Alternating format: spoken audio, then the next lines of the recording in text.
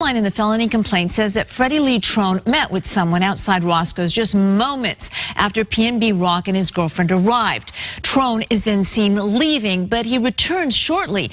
This time he's with his 17-year-old son, who was reportedly armed with a gun.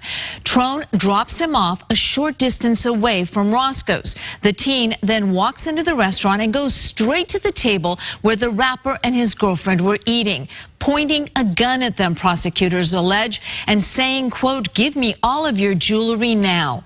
The timeline then has the teen shooting PnB in the chest, just like that. And after he fell to the ground, prosecutors say the teen shot him 2 more times in the back. The felony complaint goes on to say the teenager then pointed that gun at PnB's girlfriend, Steph, saying, quote, "Show me your hands, give me that blank right now. I swear to God, I shoot you in the head." The teen then took her jewelry, but it didn't end there. The complaint went on to say that as the rapper lay dying on the floor, the teenager robbed him too. Shout out to all the new subscribers, shout out to all the old subscribers, and shout out to everybody that participated in the 5K sub giveaway that we did last night.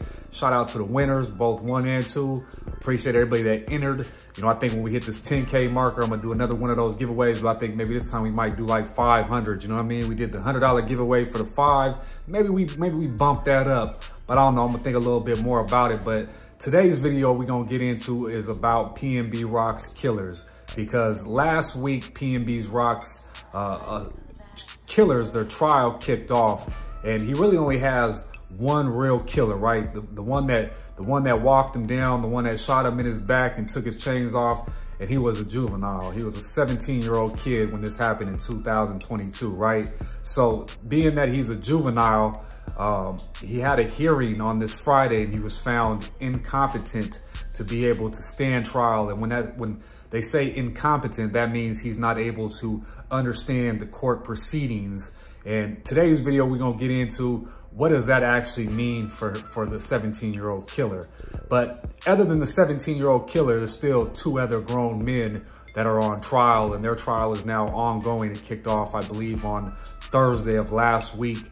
And for these 2 men right here, one is the father of the 17-year-old kid, and the other is a man that tipped off the father that the PnB Rock was actually at the Roscoe's Chicken and Waffles, and pretty much gave him the drop. And ultimately, the trial are saying that the father sent his son in to go rob PnB Rock. He gave his son the pistol, the whole 9. But one thing that has emerged out of this trial as of recently that didn't really make mainstream news was that PnB Rock did have a pistol on him at the time of his death, which is very unfortunate. And the news reports, or the court reports, of saying that the pistol he had was in the small of his back, that they couldn't see it when they were doing CPR on him, because ultimately that's what the cop had to do, CPR on him for like 2 to 5 minutes before the paramedics got there.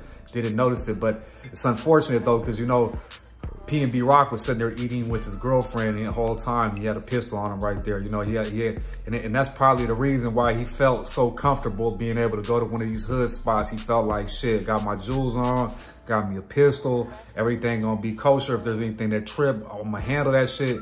And bro never even got to his pistol. And for me, you know, the PnB Rock shit kind of hit a little bit closer to me, because I did some work with PnB Rock back in 2018.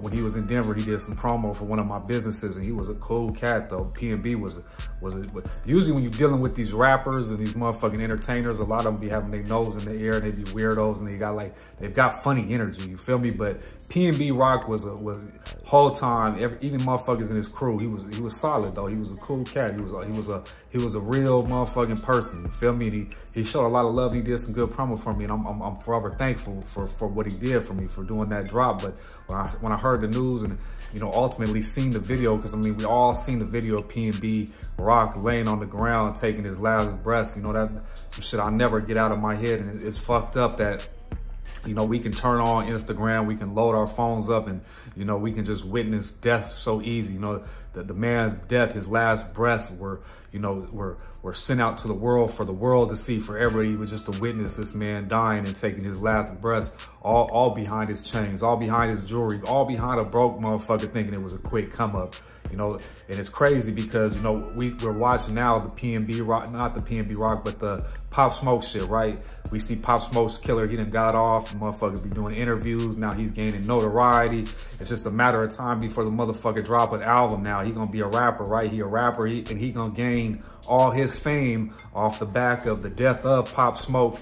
And then if the cat that killed PnB Rock, if he ultimately beats the case and gets out, you know, he can come out and get a gang of fame right there too. I mean, these two motherfuckers might as well form a group right here. You know what I mean? The two motherfuckers that in off two motherfucking rappers, they might as well just be a motherfucking group. You know, I know Adam 22 probably waiting for this motherfucker to beat the case so he can get the interview. He waiting on that shit.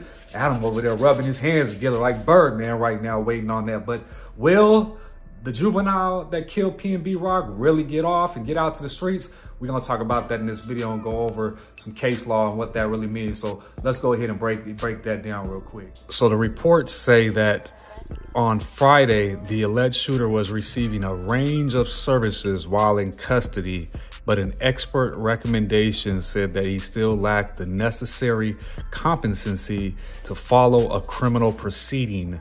Quote unquote, the recommendation is that the previous orders remain.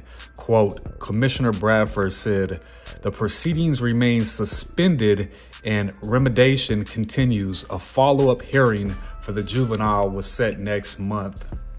So when they say services, what are the services? So services could be like therapeutic mental health type of programs that are, you know, ultimately designed to help him get a greater understanding.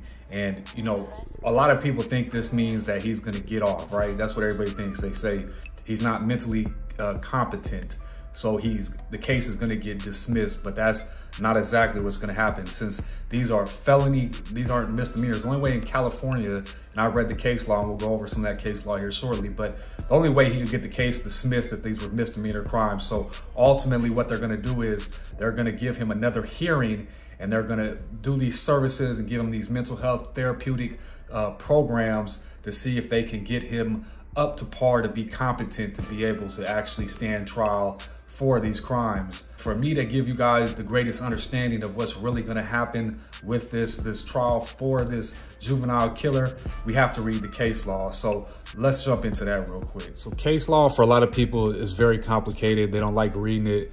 You know, you read legal jargon, it'd be all over the place, and you know they say a whole lot of shit for it to mean something so small. You know, they use all these big words and everything, but to break it down, basically what it says is a minor is incompetent for purposes if the minor lacks sufficient present ability to consult with counsel and assist in preparing his defense with a reasonable degree of rational understanding, or if he lacks a rationale as well as factual understanding of the nature of the charges or the proceedings against them. Incompetency may result from presence of any condition or conditions including but not limited to mental illness, mental disorder, developmental disability, or immaturity. So it says further here though, if the minor is found to be incompetent and the petition contains only misdemeanor offenses, the petition shall be dismissed. But that's not the case, because ultimately PnB Rock's killer is a felony charge, though. You know, that's murder.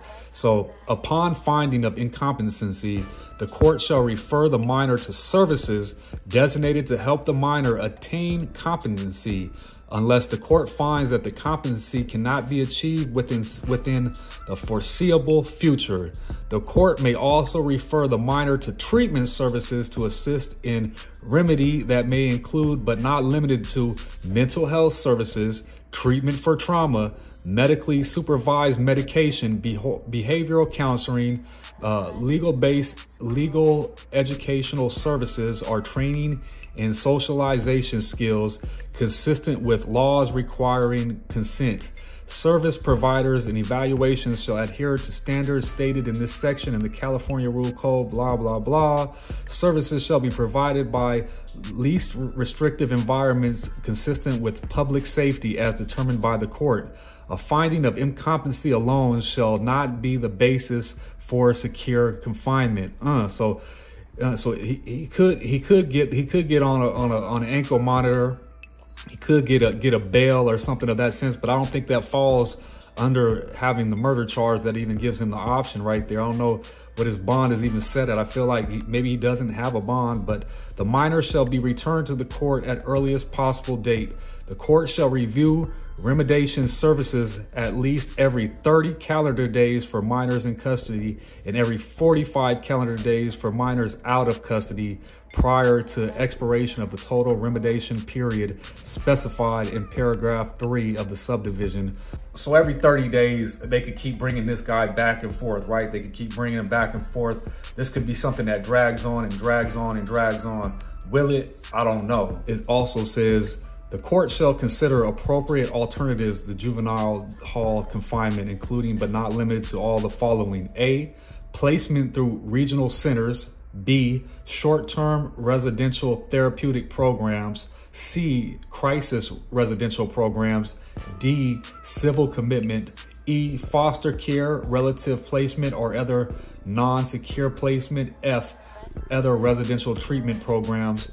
2, the court may make any orders necessary to assist with the delivery of remediation services in an alternative setting to secure confinement. So it goes further on to say, if the court finds the minor has been remediated, the court shall reinstate the proceedings. That means that he will be tried as the case should have been without him being found incompetent. And then it says, if the court finds the minor has not yet been remediated, but is likely to be remediated within 6 months, the court shall order the minor to return to the remediation program. However, the total remediation period shall not exceed 1 year from the findings of incompetency and secure confinement and shall not exceed the limits specified in the subparagraph. So basically he has a year's window right here to be remedied in the competency, to be found competent in some way. He can go back and forth every 30 days for competency hearings to see if he's competent or not. He has up to a year and go through these services that the court will provide to see if they can bring him up to par to be competent. Now, it goes further to say, if the court finds the minor will not achieve competency within 6 months, the court shall dismiss the petition. The court may invite persons and agencies with information about the minor, including but not limited to the minor and the minor's attorney, the probation department, parents, guardians, or relative caregivers, mental health treatment professionals, the public guardians, and has a long list of other people and all that good stuff right there, to the dismissal hearing to discuss any services that may be available to the minor after jurisdiction is terminated. If appropriate, the court shall refer the minor for evaluation pursuant to article, and it goes in a nutshell to break all that down after reading all that stuff right there. Basically, the court now can come back every 30 days with the competency hearing and give this kid some kind of service, mental health treatment, evaluations to see if they can get him up to par, to be able to understand the court proceedings and all that good stuff right there. And if they can find that within 6 months that these services can bring him up to par, he will proceed and continue to go right there. But if within these hearings they find within 6 months that they cannot bring him up to be competent as need be to be able to stand trial, then the case will get dismissed, but ultimately he will either be referred to a mental health service or some kind of, treatment center or anything like that, and they'll have a hearing on that at the dismissal hearing that'll basically choose which direction and for how long they put him in something like that right there. Because at some point, there's something, he's not just getting out today, basically. He's not going to be out at any time in the next 30 days or nothing. But, the way courts work and the way lawyers work is they're going to file motions on this stuff right here and try to get it dropped down, try to plead it out or something like that. In my opinion, that's what I think will happen. I think somewhere, but to think that he might actually get out, though, I guess it could be a possibility. But, it's crazy to think though that, you know, because that's the name of the game. When I've been locked up before, I done seen people, you know, smear peanut butter in their ass and all kinds of stuff and act like they crazy. And their whole aim is to go to the state hospital. But what they don't be realizing, instead of going to the pen, they gonna go to the state hospital with all these fucking weirdos and people that they stuck there for an indefinite amount of time. And in a sense, you know, that's kind of where this cat is going. But being that it's a juvenile, it kind of throws it off. And, you know, with the cat being 17, right? He was 17 in 2022, so that would make him 19 now. So he's not a juvenile right now, and I don't know why, but I guess because, you know, that's when he caught the case, you know, and they charged him then, they charged him as a juvenile. So, you know, that piece kind of throws me off there too, because you would think now that he's an adult, though, he might be standing trial as an adult, but I guess not. But y'all tell me what y'all think down there in them comments right there. After going through all that case law and hearing all that stuff, what do y'all really think is going to happen to PnB Rock's juvenile killer right here? Will he ever have to serve any real time behind the actual murder of it? We already seen that the mother took a plea deal, right? She took a plea deal and her stuff is she's already, you know, good to go. And the only ones that still waiting to actually do some time is probably going to be the father and the guy that tipped the father off. But will the juvenile killer actually do some time? It's gonna be interesting to see what happens, but I'm gonna keep y'all updated as the case progresses. Y'all let me know y'all comments down there, and if y'all made it this far in the video, good Lord, just hit your boy with a like so I get in the algorithm. We can get this thing out. We keep growing this channel and all that good stuff. But shit, till the next video, y'all. I'm out.